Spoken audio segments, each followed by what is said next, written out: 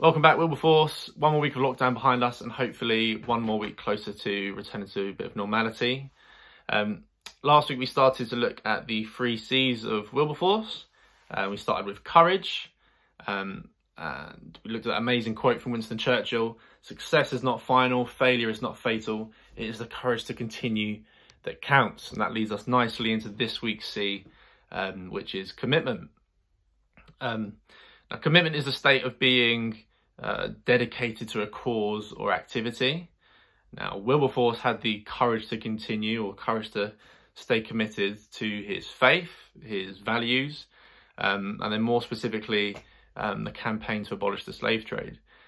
Now, Wilberforce was so committed that he campaigned, or was involved in the campaign, for about 45 years before the bill was eventually passed in 1833.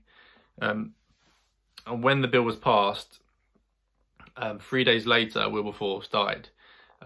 So it cost him a lot, but at least he managed to see that momentous achievement before he passed away. Now, I was going to illustrate this in a very different way, but today I found out some sad news that a great man had passed away. And I'd like to share some of his story with you. And this man was Dennis Goldberg, who was Mr. Goldberg's grandfather. And if you want to read more about this, it's on the BBC website. He's quite famous. Dennis Goldberg was an anti-apartheid activist, and he was put on trial alongside Nelson Mandela and sentenced to prison for 22 years. And for those who don't know, the apartheid was like a legalised form of racism in South Africa, where white people were privileged above others. So you can imagine Mr. Goldberg was a white man fighting for this cause, and he could have quite easily looked the other way and avoided prison and the rest of the negative things that came with it.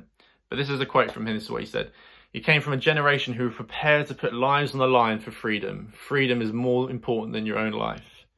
Mr. Goldberg was actually telling me that when he received the sentence, he was actually expecting a death sentence rather than the 22 years. So he's more than prepared to put his own life on the line to fight for freedom and civil rights. Now, what 2 great examples of commitment we've got there. One, William Wilberforce campaigning to abolish the slave trade, and then you've got Dennis Goldberg standing up against apartheid. But one thing I hope that you've noticed from that is that there's a definite cost to what they did.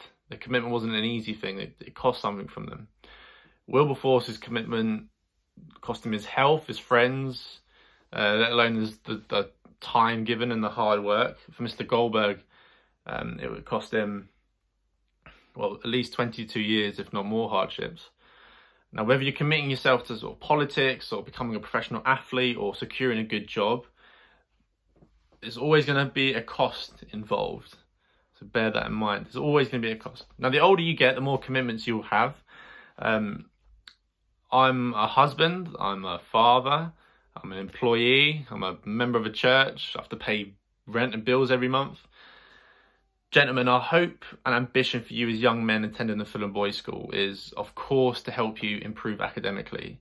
But more important than that is that you become men of character and commitment, so that when you become employees or fathers or husbands, you can fulfill these roles to the best of your abilities. And hopefully what you learn in school and the challenges that you overcome in school will help you towards that.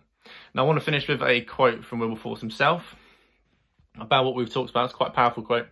I've sort of paraphrased it to put in sort of understandable modern English. Here we go.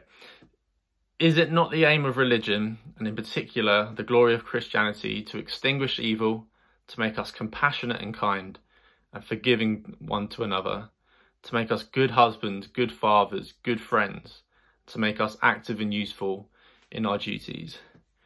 Now, gentlemen, we may not all take stands like Wilberforce or Dennis Goldberg, but I hope that all of us can learn something from the commitment that they showed. Stay safe, and we'll speak next week.